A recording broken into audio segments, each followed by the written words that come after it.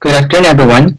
So today, the group four will be presenting our very own case analysis for the case study of Caterpillar Tunneling Revitalizing User Adoption of Business Intelligence. For today's discussion, so we will be having the five following speakers who will be sharing to us the details and in-depth discussion of each of the departments within CTCC Canada. So the group has identified four major objectives for this case study.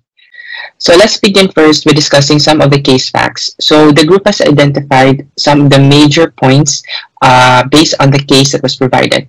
So basically, the CTCC had a host of problems in terms of their data inconsistency, uneven reporting, and poorly processed and outdated ERP system.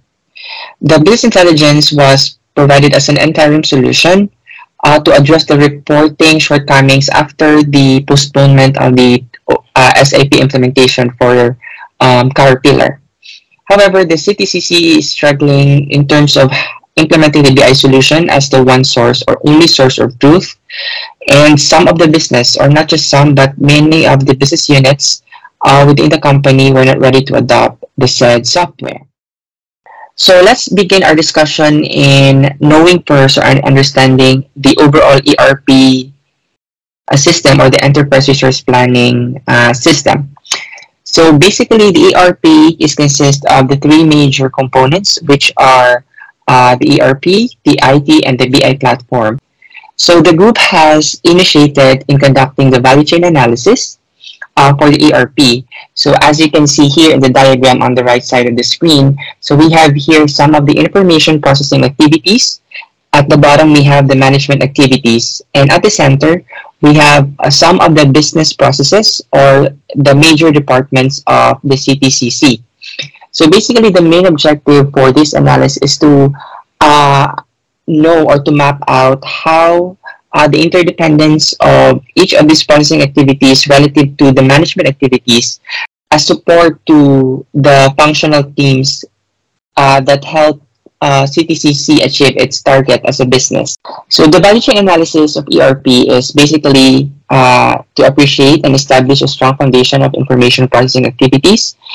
This is to understand the correlation of management activities and support for the decision-making process for the various business processes. So next, in the case, we have the PMO or the Project Management Office. So we have here some of the areas for improvement that we think the PMO should invoke by themselves. So first is they have to implement the change management implementation. So basically, they really have to transition to a better reporting mechanism in order for them to know the real-time update and status of each of the project that they're working on. But in order to do that, they should have a strong reinforcement from management and impose a more stringent compliance to achieve the results. Because without proper management interference or push, this initiative will not come into fruition. So that's the end of my discussion. Now I'll turn you over to Christina to discuss the next departments, which are the IT and engineering. Thank you. Thank you, Andy. Hello and good day, everyone. For my presentation, I will be discussing the summary of our performed evaluation. IT department plays a major role in the success of an organization. It is labeled as a critical enabler of the business operations and processes. In the case of CTTC, the integration of the IT department to the parent company's GIS has benefits and disadvantages. From our SWOT analysis, these challenges could have been mitigated by conducting comprehensive assessment for prospective expansion, strategy planning and integration improvement, skill advancement and development, continuous collaboration and communication, which are some of the recommendations I could provide from a management perspective. For the engineering department, I could say that this is the core pillar of this manufacturing organization. Their engineers are the key people to configure engineer-to-order products that would fit different client requirements and demands. From our problem tree analysis, we can confirm that the negative effects of the root causes could have been alleviated if it was properly implemented for compliance by the upper management in order to leverage the full gain and significance of the tool. Feedback and constructive criticisms could have been provided to continuously enhance the usability and relevance of the platform. Awareness and training, with incentives and recognition, could have driven higher engagement and motivated positive reinforcement for embracing transformation. I will now turn you over to the next speaker, Mark, to discuss about quality assurance. Quality assurance. Manufacturing a tunnel boring machine is a complex process that involves concurrent engineering because of designing and planning being crucial. The machine has a complex manufacturing process which makes designing and planning very crucial because there is a little room for error. And the lack of visibility makes it hard to assess quality because of absence of automated notification. This is why quality assurance or the QA system is implemented to get information on unpredictable incidents for analysis and control. Lastly, BI platform gives the solution to improve the workflow and ensure timely communication with stakeholders by bridging the gap between the QA system and ERP system. I'll turn you over to the next presenter, Askin, to discuss about the spare parts, field sales, and finances. Thank you. Good day. Today I am going to discuss the spare parts sales department and the finance department. Sales parts sales department manages spare parts orders, inventory, customer inquiries, and after-sales support. This case study analyzes CTCC's spare part sales department to identify strengths, weaknesses, and opportunities for improvement. The key objectives are improving inventory management to ensure timely availability of critical spare parts to meet customer demand, enhancing customer service, enhancing customer satisfaction through faster response time, increasing sales efficiency, simplifying sales processes to reduce processing times and improve overall cycle. On the other hand, Finance department is responsible for the company's operational and financial performances on a daily basis.